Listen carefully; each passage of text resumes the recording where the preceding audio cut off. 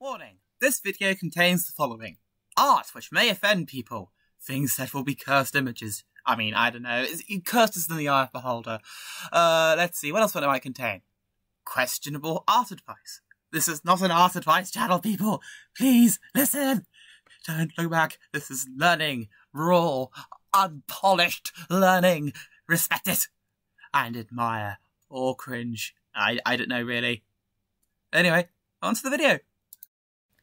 Welcome to Artist Acent, where I, some humble crazy person on the internet, decided that it'd be a great idea to show the entire process of me learning how to properly draw. I mean, what could possibly go wrong? This is the internet. It's not like a pool of sharks which will tear you up for any mistake you make. Anyway, the format of the show, at least as far as I've worked out, is that each day I've been doing a bit of drawing, practicing, taking advice from books on the internet, and that's all going to go together, and I'll explain what I'm doing, and show off some of the other work I've been doing, and hopefully we have a good time. This is technically my first video where I've had to put effort in, so to people of the future that might look at this fondly, and to the people of the present cringing at this very statement, thank you. Now, let's get on to the clips. So, on this first page, we see my first attempts at grappling with poses after a bit of internet-based advice. After taking a video which said, just use one shape effectively and draw and anchor the shoulders from there, I'll put a link in the video later, I set to work. And surprisingly, the advice was pretty sound. With just a weird oblong bean shape, you can create quite a few poses, especially if you mark out where the shoulders and head are. I won't lie, all these drawings have pretty terrible legs. I might get better, that's up to you to judge. So in the first one, we have a dude trying to punch a thing. This all started really because I was fascinated with trying to capture a good-looking someone punching something. And I just realised I couldn't actually draw anybody doing that. So this is how that quest began. The second one I drew, well, it's a dude shrugging on a stage, I think. Frankly, the arms just look flat and dumb as anything. The expression on the face is warranting interesting. Oh yeah, another note to make.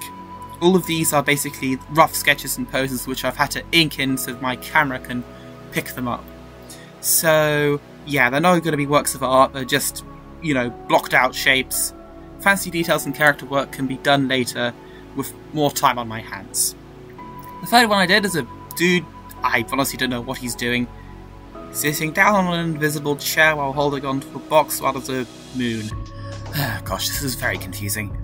The fourth one is honestly one of my favourites on this page. Actually, that and number 5. The lantern and stuff, it genuinely looks like a pretty cohesive pose with the lantern. I don't know the technical term for it, but it looks pretty convincing. Especially with the lamppost in front to give a sense of depth. Fifth one, gosh, when I look at this now, the proportions are all wonky and wibbly, but they are, however, it has a flow to them. Dude touching his hat, it's fun. Sixth, derpy legs. He's looking at a knife. Why do you do that? But it's still a hint off. Please, roast me in the comments. I need all the interactions I can get. So, this seventh one is a dude staring at an amulet. It's got a hint of dynamic. If I'm being honest, the hand and the leg look like they've fused into one weird organ. Don't try and picture that. I'm sure there's something on DeviantArt for that. Anyway, this concludes the first page and I'll show the next one. On this page, I first started by drawing a dude riding a bike, using the principles I learnt. Gosh, I need to mark out where the shoulder is on that dude. Seriously, there's something a hint wrong when looking at it. The second, and then, well, okay, enough blathering. I learnt about foreshortening, the concept of how to draw when someone's hand is sticking closer to the camera than the rest of the body, or any other limb. It's just a concept to think about and to manage. First attempt, also, I learnt about a thing called a coil technique, where somebody on the internet swears by it, that what you do is you draw lots and lots of little circly bits to help try and feel out a shape and get it to be more dynamic. On actual attempts, I'd say the attempts are, not great. Yeah, this number 3 here is, well, not great at all. What is that right arm doing there? And one of those fingers, how do you take off the box? This is making no cohesive sense. Where's the flow and dynamics? There's be more done here. Oh god, what have I done? I'm gonna scar people. I mean, not in the same way that some other people might, but gosh. This fourth one... What is that bend? Seriously, it's just all over the place. Bendy. Did I make this flat, wobbly, and inhuman? Ugh. This fifth one? Yeah, that summarizes my feelings. Some dude with horns offering me an opportunity. Admittedly, the horns are... They're honestly look flat as anything, and remember, when it comes to foreshortening, they need to cross other things to show that they're in front. Is a great rule of thumb. Well, when I'm looking at these final two, there's a hint of dynamics there. I mean, I'd need more fleshing out to be convincing. I mean, on 7 here, I had a random idea of trying to flesh things out by drawing references from the floor. I honestly couldn't tell you if that helped. Oh well. I need to move on to the next clip now before I stop because I'm screaming so much at this stupid page. And now we come to page 3. You know, on this one, while I've been absolutely ripping into my own sketches and poses, there's some optimistic bits here. Like, my first pose is a dude or dudess, which appears to be walking with some flair and dramatic, "Oh, you want some?" kind of attitude. And this dude thoughtfully sitting on a bench, rock, I guess. He's honestly got some character. That third dude, admittedly the inking's probably not done him justice. But, gosh, I say, well, don't mind that weird spiral there. It's just trying to ink in over a penciled-in thing doesn't do work. You know, hypothetically, it might be better if I did all my sketches in digital. It would make my life much less stressful. Here, my fourth one. Is this dude trying to lift his knee up? I can't tell. What are those shoulders? Seriously, this dude needs more shoulders and less noodle arms. You know, like that, those noodly things that go wiggle, wiggle, wiggle because of the fan in them. Oh, and this fifth one, I could make so many horrid noises about it. It's twisting, there's no definition. Is the dude looking over? I don't know. I learned something though. It's much easier to draw people if they're further away. It's easier to, you know, get things right and make it look okay. And here at the 7th one, there's a dude punching. There's a hint of dynamicism, but I need to probably get to where he's looking to look more convincing. He has energy around his fist. The pose needs to be a bit better, and or the amount of flow or actual inking in. I need to work at this better. First time trying to do this. Anyway, on to the next page. We come to page 4, and there's generally some stuff I like. I mean, ignoring the hands, the first one really has a sense of weight to it. Someone slowly walking forward and having the weight of general stress just being lented on him. I mean, maybe I should have done better inking in over my initial sketch. Second one, it's meant to be a dude leaning over a chair trying to pick up something, and the dude has a bit more weight. It's there, I guess. I mean, it's, you know, it's better. I like the one looking at the phone, the third one. Real sense of optimism. That's probably just how I captured it. You know, just looking, I need to work on that elbow. My arms, they're not great. Legs, you know, they're getting better. Note to self, learn anatomy. Anyway, on to the next page. We come to page 5, and it's hit or miss here. First one, you know, it's, I don't know what to make of it really.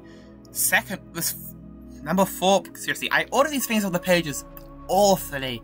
I need to work better on, you know, putting numbers and making things ordered and nice. Number 4, which is next to number 1 for some reason, I like what the hand is over the face. Admittedly, the hand's terrible, but you know, it looks the part over the face, posing back. Just need to work on the anatomy and how the shoulders fit together. I didn't draw legs on this one. Apparently, I was too horrified by those stubbly, nubbly fingers. But this one, this dude here, posing with that ball of energy, I like the energy behind it. It's not got a perfect anatomy and anything, but I can definitely see that being incorporated into my general style. Like the flow, the dude feels like he's impressed, excited. I suppose a bit like me, to be honest. On to the next page. At page 6, you know, I could almost say we've reached something which is quality. Some of these are. First one, there's a hint of dynamism. You know, left arm's a bit too weird and stretched. Second one, what is that emotion? Shock? Horror? At the artwork I've done? Well, Can't complain. Number 3 is... Oh, well, there's something off about that. I couldn't tell you what, but it's making my skin crawl. Number 5, jumping over number 6, is dude being sad at a bar. We all need those drinks sometimes. Number 6, no cameras. You don't look at me. I'm hideous. Those hands certainly are, but the foreshortening is better. Wait, I missed number 4. How did I? Oh, right. Number 4's got some flair. If there was actual muscles, anatomy, and things, the pose looks convincing. Oh, and now we can be brought over to number 7. Not intentionally like that. I added a bit more background in after the initial sketch. He genuinely looks like he's chilling against the wall and it's face on. I mean, looks the part. And now on to the final page for this week. Exciting, isn't it? The last page this week. Exciting.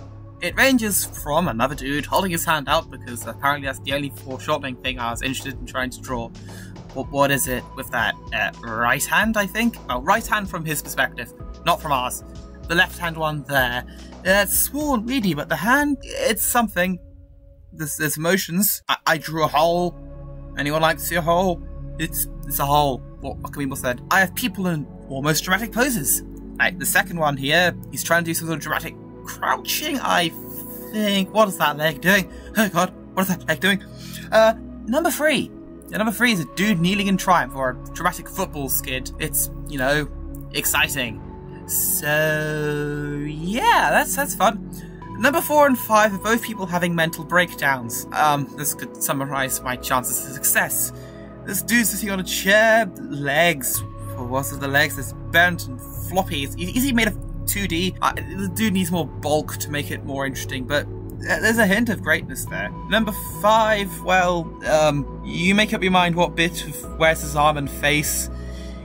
I can see one arm, where's the other? Is it going round? You know, if I redrew that again, I'd have both arms clasping each other for a proper hug of the pole. But there's genuine terror. Genuine terror. That's, you know, this video's done. Psych, I kind of lied.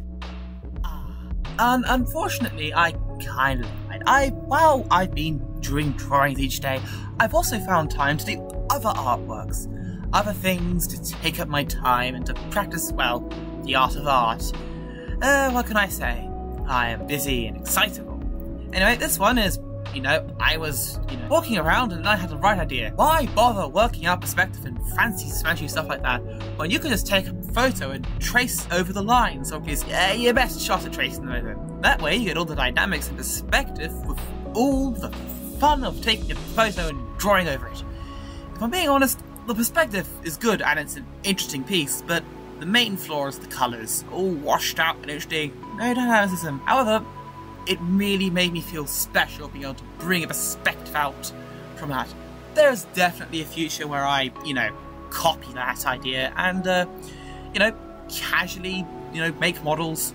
I'm a model maker. Exciting. Anyway, I'm gonna do that and then maybe, draw over it, bring it to life, draw characters in action.